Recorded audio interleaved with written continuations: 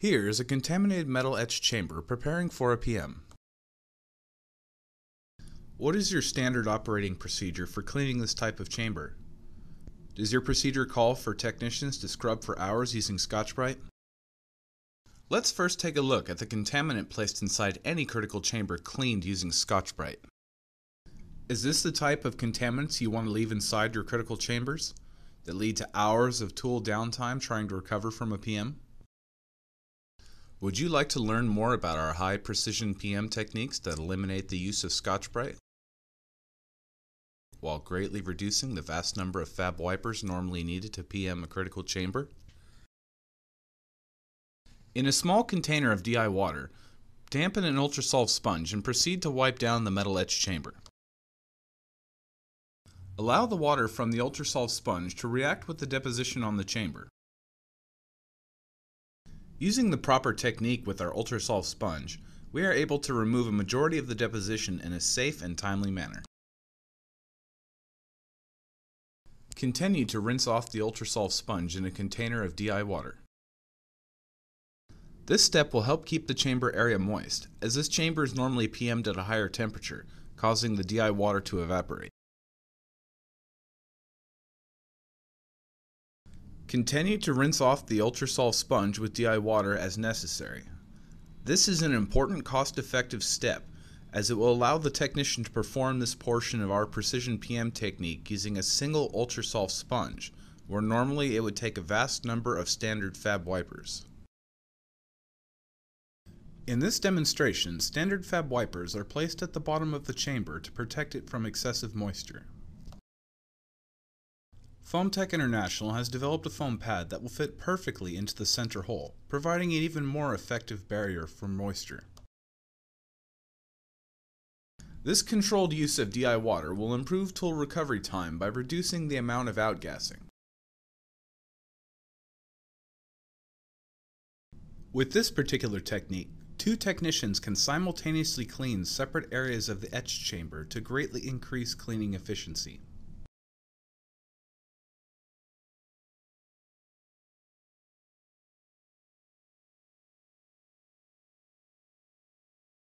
Ensure to reach all areas of the metal etch chamber, including slit valve, pump port, and view ports.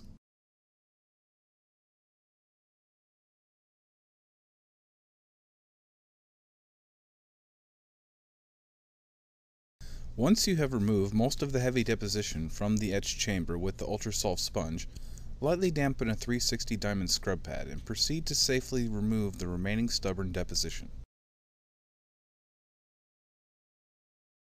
Be sure to continue unloading deposition from the scrub pad onto the ultrasolve sponge. This unloading technique is an important cost-effective step, as it allows this portion of the clean to be completed using a single diamond scrub pad.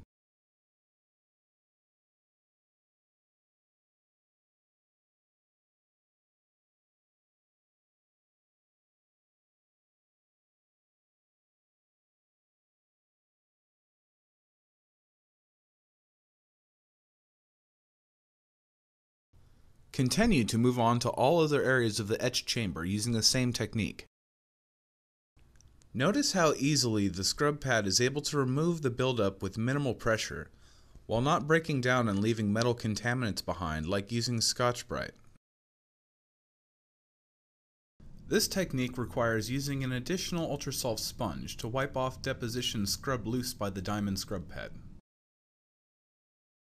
Understand, using the technique shown, we are able to PM the entire metal etch chamber in a safe and timely manner using only 3 ultrasolve sponges and 1 diamond scrub pad. In preparation for the final wipe down, saturate a mirror wipe wiper with IPA and use in combination with pressurized nitrogen to blow out areas of the chamber where water may have accumulated. This is an important step to help minimize tool recovery time.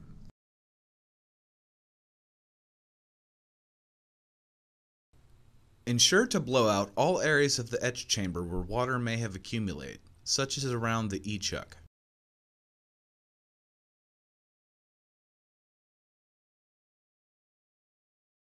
It is good practice to replace gloves with a fresh set prior to performing the final wipe portion of the PM.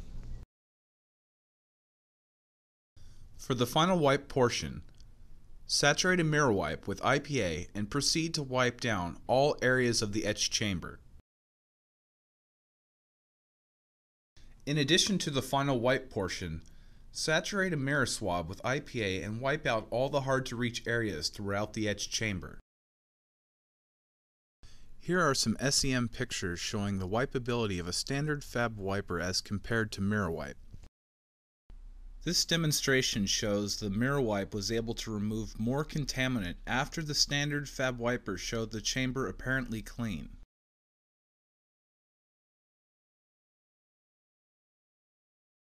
The characteristics of our microfiber wiper are key components to our high precision PM technique that help remove more particles than any standard fab wiper.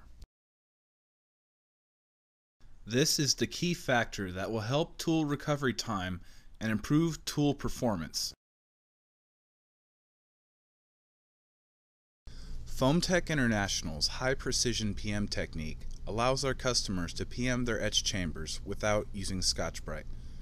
This provides them the opportunity to take advantage of reducing metal contaminants and particles, which reduces tool downtime and improves tool performance.